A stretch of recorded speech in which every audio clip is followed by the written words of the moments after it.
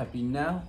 All is now. It's a gift to be in the present. The fresh sage signing back in here, putting out my perspective into the cloud of the collective to expand the collective consciousness. You're now tuning into the mind of an Algerian moon / Aries moon. And it is a Jupiter day / it is Gemini hours. And I got a special guest today. Introduce yourself, my brother. Peace to the gods and goddesses. I'm Master X, disciple of the Most High Chief Babaji. 3, free to 3. 3 is free. You've now entered the minds of the Most High. Specifically in my chart, my avatar. My sun is Leo, and my moon is Virgo. It's an honor. Okay. All right. So what's going on is right now we got moon in Pisces and sun in Gemini, okay? So with this playing out as a square 190-degree angle where we have to learn how to react and respond towards our actions, okay? So basically with the moon being in Pisces, you're gonna have to, we're gonna be feeling emotions and feelings of the dream realm, the subconscious, like you said earlier. You said you had Uriel come to him in his dream type shit. So Facts. Basically this is how this astrology works, as far as, the moon governs our emotional body, our yin realm. Those are just squirrels and shit. Yeah, the moon governs our yin realm, our emotions, whatever is deep within, and it can come to you in messages. And also what's so significant about the moon right now is that is also accompanied by Saturn and what's it called? Neptune. Okay, in Pisces. So that Neptune, whenever Neptune makes an alignment with the moon, you will have some sort of dream, or let's say if you have a negative alignment towards the moon, it's gonna affect your sleeping habits. It's gonna be hard for you to sleep. But if it's like I'm making a positive alignment, you would, naturally sleep, and in your dreams, you'd be able to remember them, you'd be able to recall them, shit like that. Because moon represents the subconscious, and Neptune represents illusion, like she teaches. Mm-hmm. Illusion / delusions, So, and the moon and Neptune are both in Pisces. So with moon being in Pisces, it's also, we got the stellium in Pisces, we got a stellium in Aries, and we also have a stellium in Gemini, okay? So with it making this alignment with the sun, this 90-degree alignment with the sun, we're basically in this Gemini season, we're in Gemini season. In that, hold on, let me see the degree. So 9 degrees, all right, still in the first decan.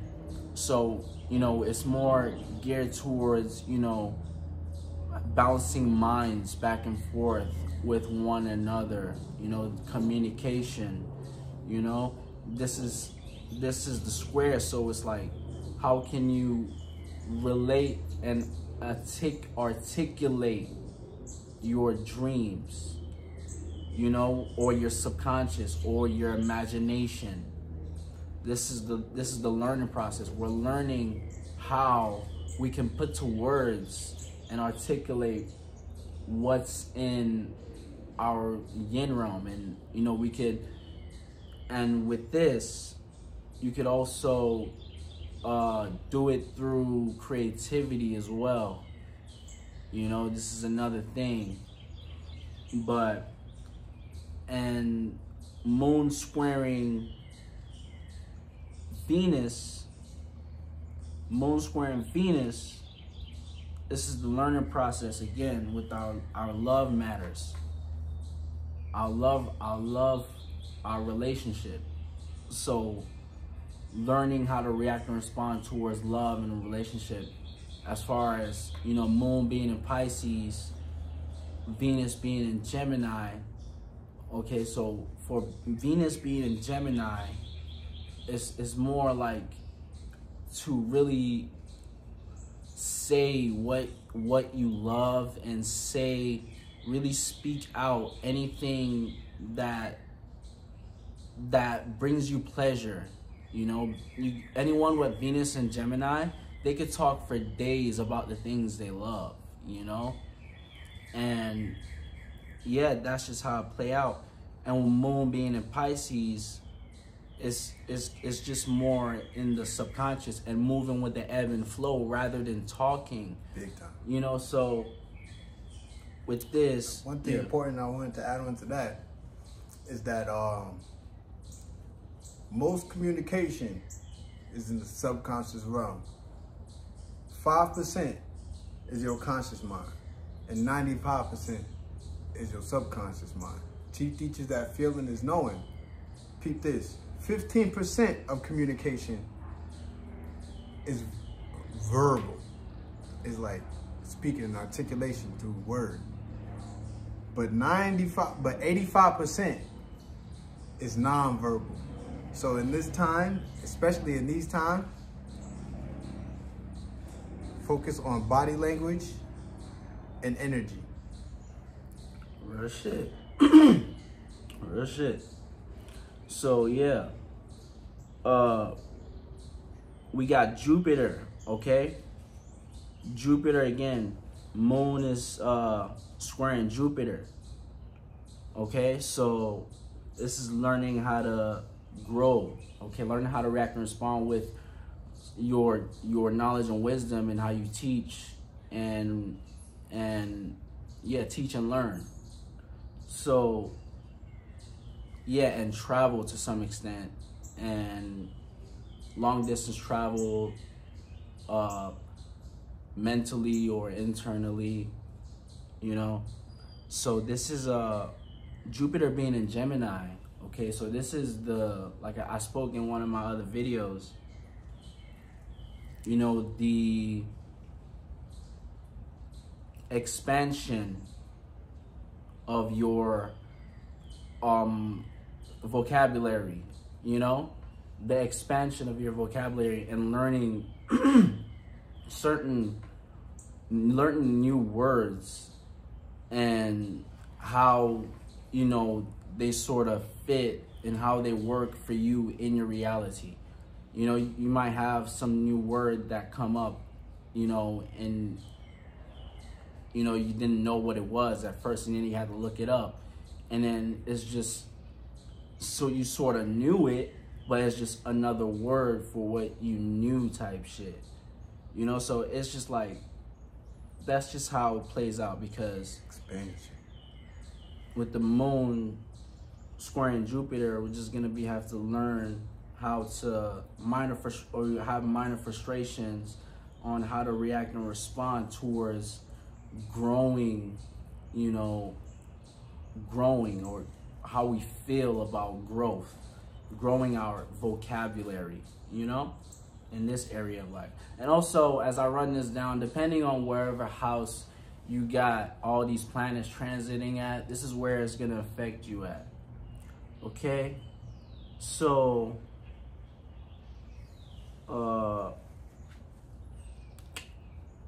we got moon opposing black moon Lilith, okay? Moon opposing black moon Lilith. Before I get there, let me just say the moon is going to conjunct Saturn in Pisces. I'm going to take care of that first, because, you know, I want to deal with the major planets. So moon conjunct Saturn in Pisces. Again, this is the conjunctions can play all, you know, they can play sextiles, trines, they can play depending on wherever, whatever house they're transiting at, and the seeds you planted and how you're feeling as far as your emotions in this situation. Moon is going to conjunct Saturn and Pisces. So it's going to have all these, you're going to have the feelings of wanting to react and respond towards gaining some sort of stability, security to stand on, you know, as far as your dreams, you know, because Saturn being in Pisces, you know, this makes us want to take our dreams a lot more seriously. You know, Saturn is about discipline and seriousness. So when you take your dreams seriously, you know, you can sort of be on the right side of energy at this time. So, Moon is also gonna conjunct. Never mind, that's not a major planet. But Moon is sextiling Mercury. Oh, in Taurus. Mercury being in Taurus. I can feel that. Okay, so this is the 60-degree angle for opportunities to react and respond towards your communication in a communicative way. As far as Mercury being in Taurus, people's minds are on the money, you know, and you can manifest some money at this time, like, you know. Resources shift this time. This nigga just found some money on the floor not too long ago. Like, so Mercury being in Taurus, you know, it sort of shapes this illusion as far as Mercury being the mind, you know, into this Taurus energy, these aka May Sun, the May Sun, MAYSUN, Sun, you know, so that sort of like shapes the illusion into these material things that we value, aka value Venus, you know, Taurus being ruled by Venus, you know, so with this. And the square in the moon. Yeah. At that. Yeah, so it's actually sextile in the moon. Sextile. Yeah. So it's the more positive alignment, but the opportunities to act and respond to manifest what's on your mind, which is money. Okay? And Moon being in Pisces sort of like amplifies the subconscious in a way where, you know, whatever's on our mind and our deep waters, our inside, our internals, you know, can easily be manifested and shown in our faces at this time a lot faster when Moon's in Pisces, you know. So yeah, you got anything you want to say? Just look at it.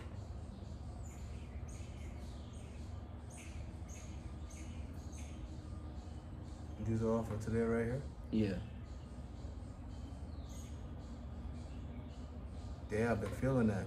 This right is here my it says, chart, actually. Oh, wow. It's connected to my chart, so this is the transits right here. Mm-hmm.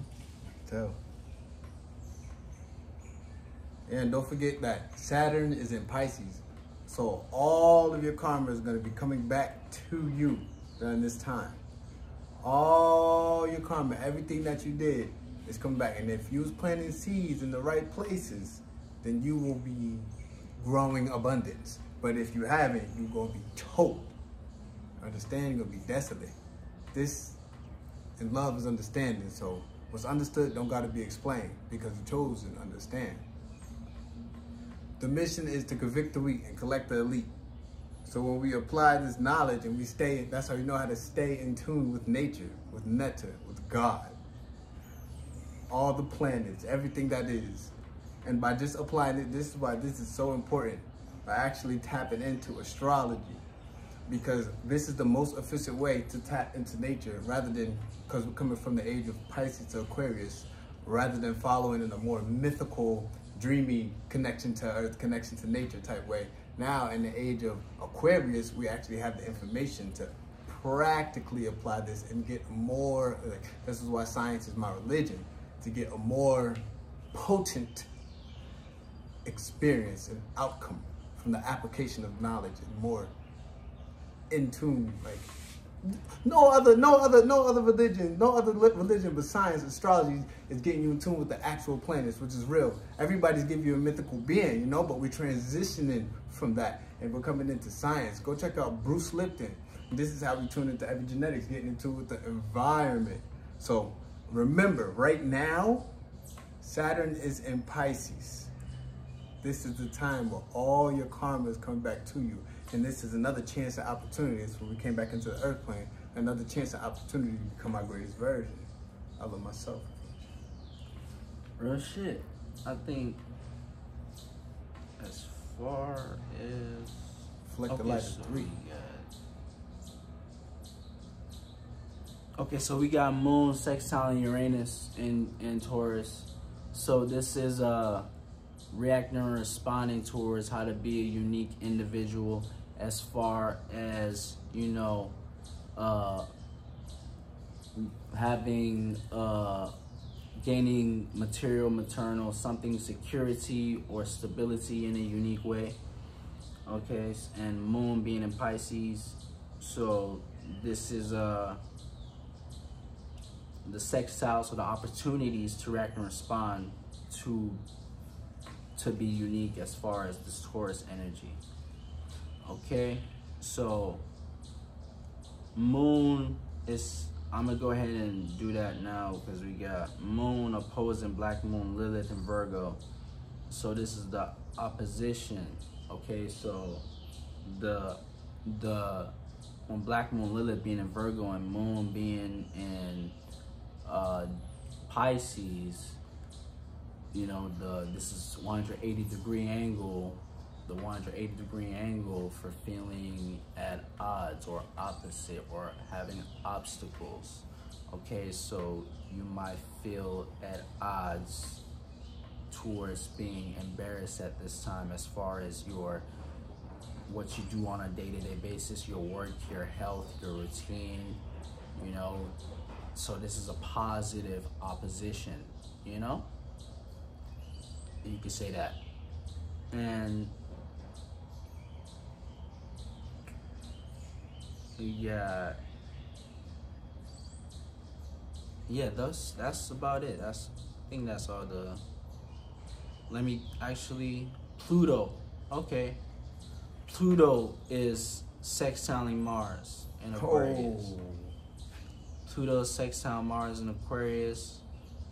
So Pluto being in Aquarius, I think Pluto's retrograde. Yeah, Pluto's retrograde 151. It's in 1 degree 56 minutes. Okay, so and Mars being in Aries. Okay, so it's sextile. So this is the opportunities to. Is it in Aquarius or Aries? Mars in Aries, Pluto in Aquarius. Pluto. All right. I'm grateful. So this is the sextile, the opportunity to transform or take power and control over our passions. Okay, as far as, you know, wherever Pluto being Aquarius, you know, this is to, you know, take power and control over your networking, your associations, you know.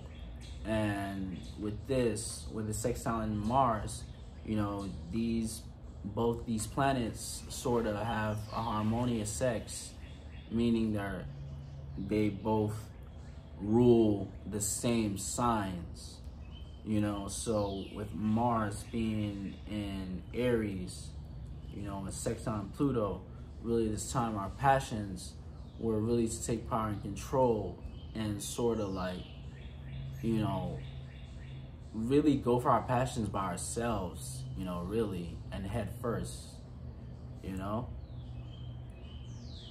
But Mars is 22 degree 51 minutes before I hop into Taurus, you know. So as far as that, those are the energies you're gonna be feeling. You know, so yeah. Those are the energies you should look out for. The first say signing out.